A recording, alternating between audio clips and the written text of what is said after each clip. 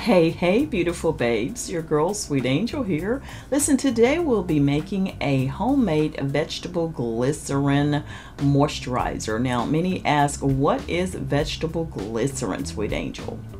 Now, vegetable glycerin or glycerol is a clear, odorless liquid produced from plant oils, typically palm oil, soy, or coconut oil. Vegetable glycerin is often used in cosmetic additives, in lotions, moisturizers, soaps, and shampoos. A well-known humectant, glycerin also draws moisture from the air to the skin, which makes it an ideal ingredient for homemade moisturizers suitable for all skin types. And yes, this will be a vegetable glycerin moisturizer that is suitable for all skin types. What we're going to do is let you know which ingredients to use in order to tweak it for your particular skin. So let's gather what we need. A mixing bowl, a wire whisk, or for me, my little frother. We'll be using vegetable glycerin, of course, and we'll be using rose water with the exception of whichever particular skin type you have. We may switch to distilled water or aloe vera. We need some vegetable oil like avocado, peanut, or sesame seed oil, or sweet almond oil or apricot oil, and essential oils, and also a bottle to house this wonderful vegetable glycerin moisturizer in. It's time to mix everything up, and we're starting with 1 tablespoon of vegetable glycerin. Glycerin is a humectant that helps to lock in the moisture in your skin and keep it hydrated. Then we'll be taking a ½ cup of spring water or distilled water or rose water for extra moisturizing. If you have sensitive or very dry skin, substitute the water with aloe vera gel. I'll be using a ½ cup of rose water today because I want the extra moisturizing on my skin.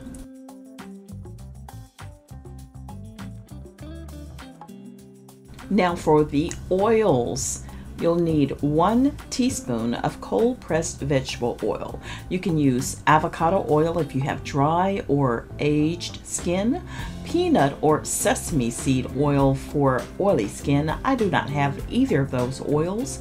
Or also sweet almond oil or apricot kernel oil, which are lighter oils and are suitable for all skin types. 1 teaspoon of either of these oils.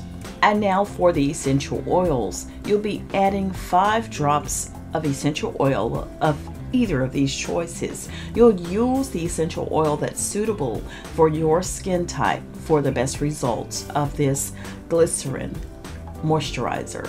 You can use lavender or rose to nourish your normal skin type. You can use cedarwood and rosewood to hydrate dry skin, or you can use citrus-based oils such as orange and lemon to combat oily skin. I'll be adding 5 drops of lavender essential oil into my glycerin moisturizer. So now we have all of the ingredients in the bowl. It's just time now to mix it all up and get it all gelling together, okay? So I'm going to use my little frother. This is like my little whisk, my little whip. I'm going to use this to mix it up. I have my bottle on standby to pour it all in. You'll need about a 6-ounce glass or plastic bottle with a spritzer top if you have that available. If not, you can always just douse it in your hands or put it on a cotton round. You'll transfer your homemade glycerin moisturizer to your bottle and put on the top. Now, this can be stored in a cool, dry place out of direct sunlight when not in use. Use within 30 days for maximum freshness, or you can refrigerate and use within about 3 to 4 months. It should be good to go. Y'all, this is so hydrating, so moisturizing. Put it in the fridge, especially on a nice summer day, and of course you'll have you a cool, refreshing spritz that will moisturize your skin.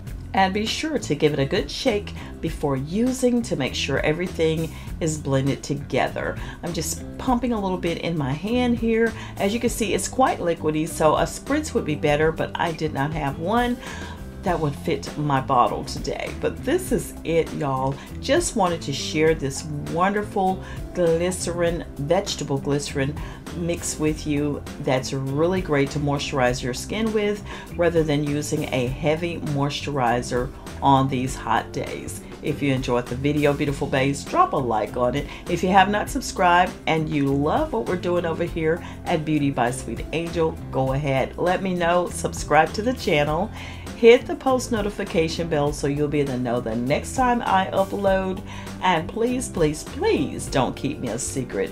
Share me with your world, and I will see you on the next video. Bye now.